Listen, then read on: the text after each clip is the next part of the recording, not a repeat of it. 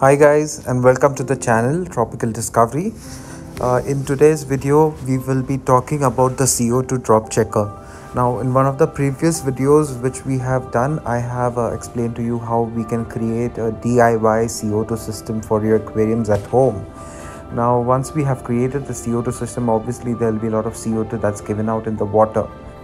So to measure this CO2 in our aquarium water, guys, we need a drop checker. As you can see in the image over here, I have my drop checker which is set up in my aquarium.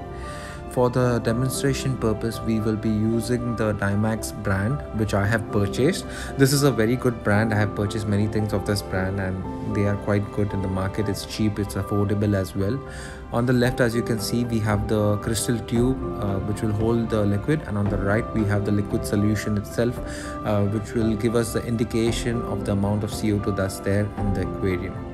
Now it's a very simple process to set this up. I'll open the box and show it to you. So on the left we have the tube, the crystal tube, and here we have the Dimax indicator. It's a 10 ml bottle which should be sufficient for quite some time. Now on the box we have some instructions, so make sure whatever brand you buy you read the instructions, because different liquids they will have different instructions, different amounts to be put in the tube depending on the size of the tube that you buy.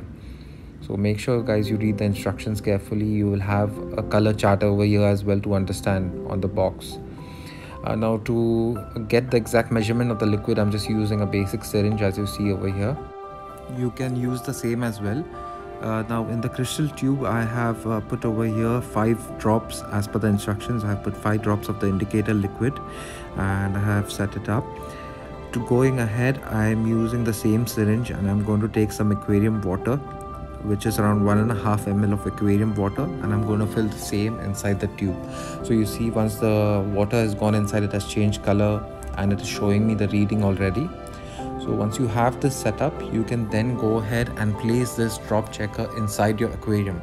Make sure you are placing this drop checker at least 10 cm below the water level, and place it at the far end, which is right opposite to your CO2 diffuser. So the place where your gas is getting diffused, make sure you don't place it close to it, put it on the far end.